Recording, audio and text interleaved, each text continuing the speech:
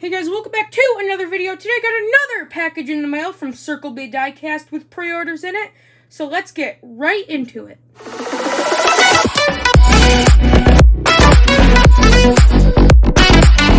Alright, so this package does actually fit in the frame, unlike a lot of the packages I get.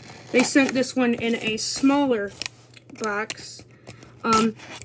And just so you guys know, Circle B Diecast did say that they are running low on staff, and so the new orders that they receive won't be able to be processed very quickly.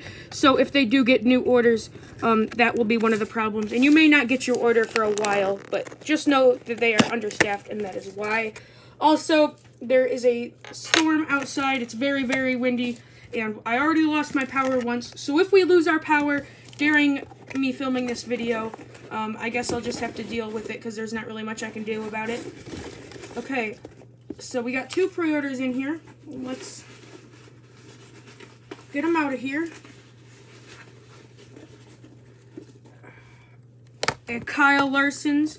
Let's zoom in on him real quick. I just gotta take, because I was using a little stand there, take that off. Got Kyle Larson's HendrickCars.com car right there. Very beautiful scheme. So happy to get that in the mail. And then next, let me get this next one out of the box. Looks like this one is going to be Christopher Bell's Stanley car.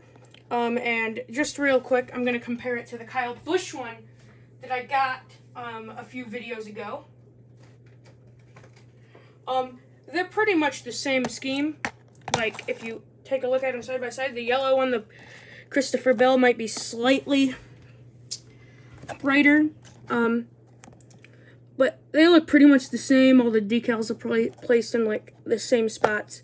Yeah, so they are pretty much exactly the same. So I got the Christopher Bell Stanley car and the Kyle Larson Stanley car. Just a small little haul for you guys here. I got a Christopher Bell car in my last video that I did. Go check that video out. By the way, on my merch store, there is more merch. I'm pumping out more merch. I did get some samples in, and I'll show you those right now. Okay, guys, so the only samples I've got in so far is the AirPod case and the phone case. The shirt has not arrived yet, but I'll show you the AirPod case first. And so I have some AirPods to put it on, and then it just comes like this with a little top part. It also comes with a key ring you can snap on there, but I'm not going to do that because I don't really want a key ring on mine. So you kind of just slide it in there and just snap this on there. Everything works normally. You can open it, and then you can still charge it. Everything works normally. There's just a little divot in the back for the hinge. Pretty much just like your standard AirPod case that goes over your real AirPod case that you'd find anywhere else. So this is mine. It says ZNC on it. Logo is centered. I'll also make a ZNC Cup Series version in the future, but that is it for now.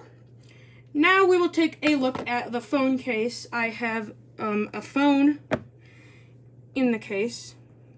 Let's zoom in. Later. So it just says ZNC Cup Series, centered, of course. You know, everything looks normal. Phone, I mean, yeah, pretty much. It does come in two pieces, though. So, it comes in two pieces, as you can see. It's kind of hard. Let me zoom out here. So it comes in two pieces. Like, this plastic piece is the outer casing.